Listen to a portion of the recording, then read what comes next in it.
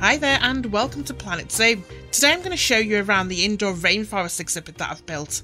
I built this as an entry for the Current Frontiers Builders competition. That was to design an exhibit that captures the essence of the animal that's going to be exhibited. So I've gone with a rainforest theme, and my exhibit's got 5 small animal exhibits showcasing animals that are found from the Amazon rainforest. I really wanted to capture the essence of the rainforest, so everything is focused around what I think the rainforest is like. I've never visited the Amazon rainforest, but I have been to places that are a little bit like it, so think like hot, wet, high humidity, also lots of vegetation and bugs freaking everywhere. So I've gone a little unconventional with the structure of the building. This is all very natural, full to the brim with trees and plants. The entrance is built into the rock basically, with these little archways above.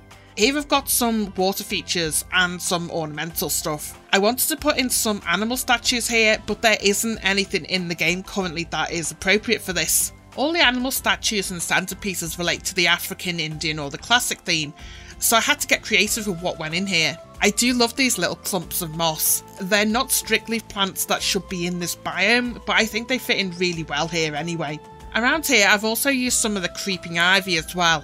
Again, that's not from this biome, but it's the only climbing plant that gives the right look that I was going for here. Now this snake statue, this guy belongs in the Indian theme, so again not exactly what you want for a South American themed exhibit, but there wasn't anything else really appropriate, so this guy's in here as a placeholder for whenever or if ever there's something more appropriate that's released. Anyway, let's take a look inside. There's an entrance and an exit tunnel, and when you go in, the path will take you all the way around to the exit. This section's kind of like a vestibule. Now, I've seen this in real life, particularly exhibits that have animals wandering about. There's always a holding area, and I think that's so you don't get a big queue of people blocking the entrance of the exhibit.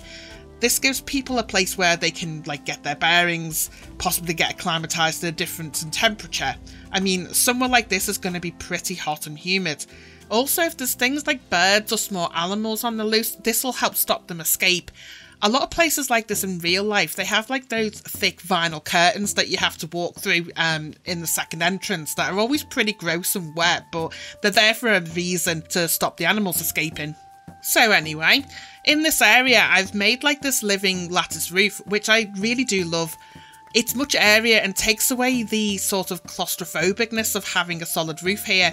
In this section I've also added this education zone with this little structure and some little log seating here. I think this is where the zookeepers will give little talks and demonstrations about the animals in the exhibit. I've got these boxes and baskets and crates down here that would be maybe used for a sort of show and tell, so have little items from the rainforest that would be passed around the audience during the show and tell.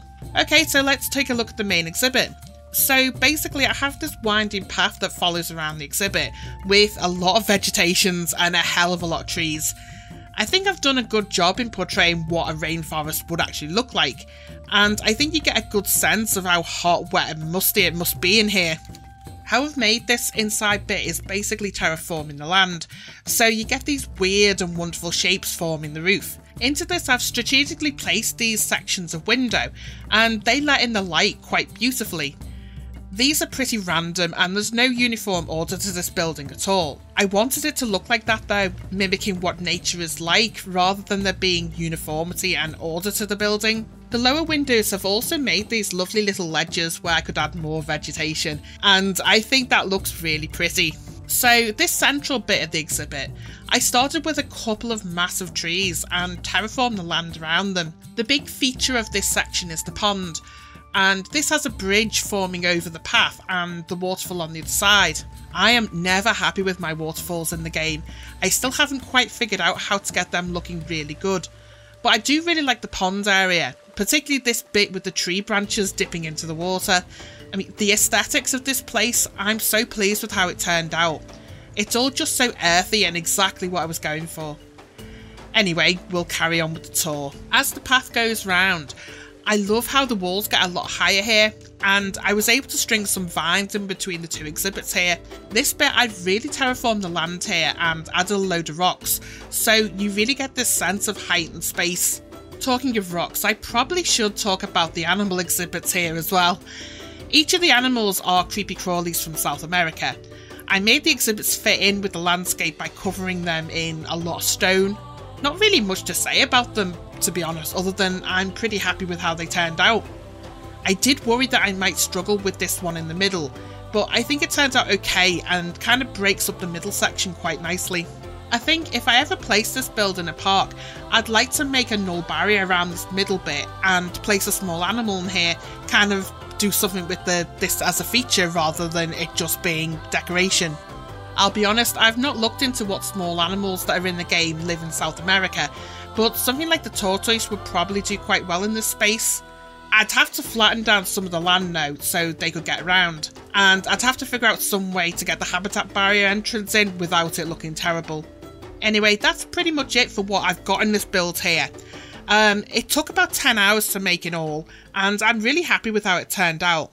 Let me know in the comments what you think. The whole build is available on the Steam Workshop. There's a link to that in the description below. But until next time, thanks for watching, bye for now.